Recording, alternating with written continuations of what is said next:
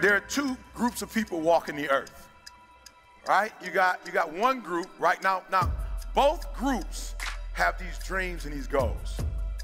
Both groups, from the time that they were young, saw things on television, read things in books. They physically saw people doing things. They was like, yo, I want to do that.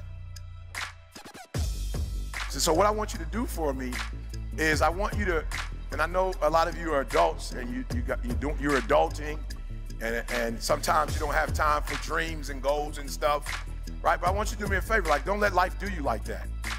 Like, don't let life put you in a circumstance or a situation where you stop dreaming.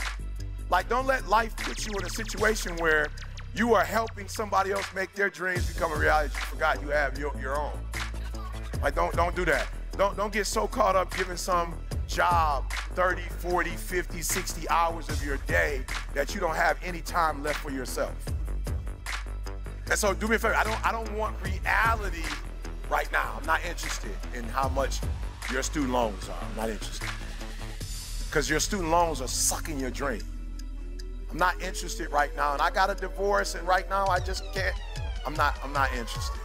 I'm not interested. Eric, I lost a child and you don't know what it's like to. I'm not interested in your reality right now.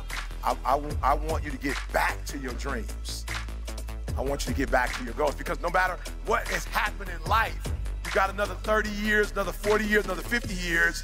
Like, you can't get stuck on, like, you can't let that thing that devastated you in 1989, the thing that devastated you in 1996, 2001, like, you can't wake up every day to 2001. 2001 was a tragedy, yes, it was, but you can't stay there.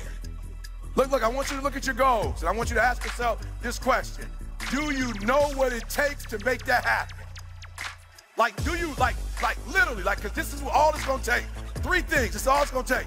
Do you know what it takes? And you guys have an advantage because you've been at this conference, I think, 3 days, you got a whole bunch of information. Look, the only thing it takes to go from where I went to, a homeless, high school dropout, sleeping in abandoned buildings, eating out of trash cans, I went from being a high school dropout, getting a GED, to having a PhD. Listen to me, the only thing it takes is knowing what it takes.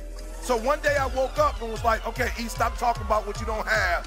You need to know what you don't know so you can get to where you're trying to get to. So being successful is not who you are, it's what you know. So I need to get a different relationship to knowledge. So I'm hyped, but I did not come here just so you can get pumped up or get hyped. You have been given information. You are this close to making every dream you wrote down happen. Why? Because you have been taught by the best of the best. You have been taught by the best of the best. You've been taught by people who've been doing this for years. You've been taught by people who love you and care for you. People who are giving you information that you're not going to get randomly on your own. And so you are this close to your dreams and goals. So I have to ask you the question. You have the information. Now what are you going to do with it? You were born with greatness in you. How long you gonna give me excuses and this person didn't do that and this person?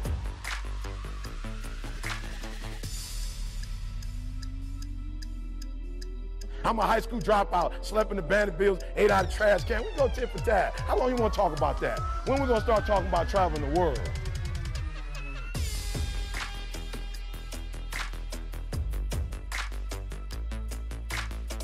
When we gonna talk about realizing your potential and waking up every day and giving me 120%?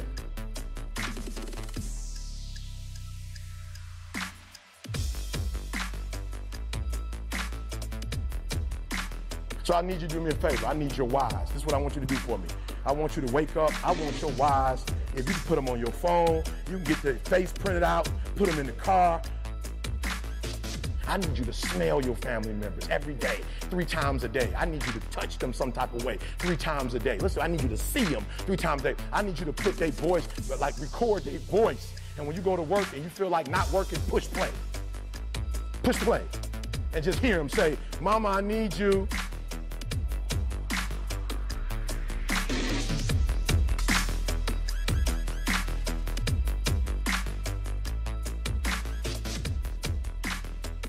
Stop saying, Daddy, I need you, Dad. Stop, ask your baby girl, say, Daddy, I need you to give 120% because my future is counting on your predicated by your present.